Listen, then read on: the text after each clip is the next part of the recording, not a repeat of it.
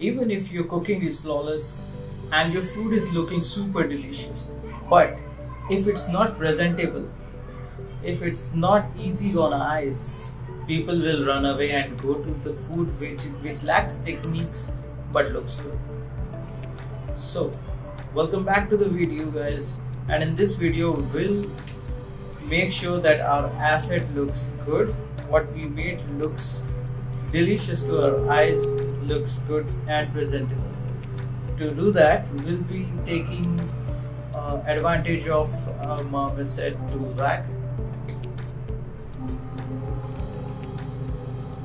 And if you're new here, consider subscribing, because I will be creating new videos regularly and I'll make tutorial videos more.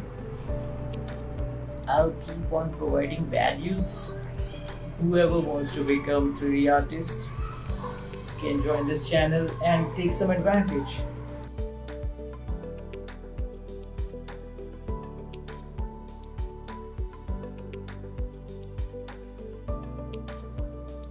Here I'm just trying to plug in all the materials, maps, and tweak some of the values here and there, mostly lighting and environment, which makes it look more presentable, because people tends to run away.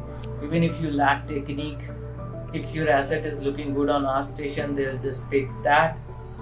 So you have to make sure the work you have put in modeling, texturing, unwrapping, low poly, so all that is visible in the last result, which is very important. I have seen people getting lazy in the last phase, which is very important to make their asset look presentable, so that it looks good. The final result is what actually matters. You should focus more on that. Focus on all stages, but this is also equally important. You cannot run away with this. Also, when you see the final result, it's actually worthwhile your effort. So put some effort in Marmoset or Unreal or other rendering engines where you can take advantage of. If you know Blender, use that. Very good in cycles, good GI and everything. Here we are using ray trace. We will use as you watch along the video, so that gives pretty good result with all the ambient occlusion, some lighting, some directional light, some rim light. So I'm trying to figure out a way to put all the lights, a rim light from behind and a key light from the front. That is my basic funda, and all the other light is coming from environment. The ground you're seeing is a feature of Marmoset Toolbag, that is a shadow catcher. Even if you don't have a plane to render shadows, we have a built-in plane that's called shadow catcher. You can add it in the scene by right clicking on the outliner and it works just fine. Set up your materials correctly and it will look good. If you have defined it nicely in Painter as well, metal looks metal and plastic looks plastic. So those are the things. I have exported all the maps on 4K, so it looks sharp and crispy clean, which I like. Try to export it in higher resolution if it's your personal project. If it's official, or if you are working in office, then you are inbound with the boundaries, so you have to stay in limit.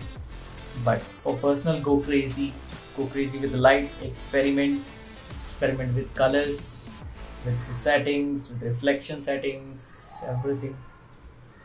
Play with it, try to play with it, and you will see some different results, and you can comp it out. You can do whatever you want if it is still, so which is good.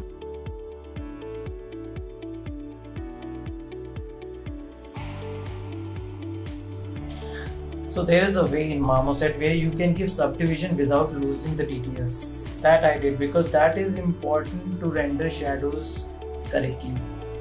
Sometimes it gives you jagged edges because of low poly. Sometimes you can do that, sometimes it's fine. And at last you can just bring everything with transparent background in Photoshop. Put a background, put curves, levels, whatever you want. It's up to you. Whatever feels nice to your eyes, whatever tickle your pickle, do that, and that will be your final result. I hope you like this series. I hope you learned something. I hope you are doing well, you are practicing, and I will see you again in the next one.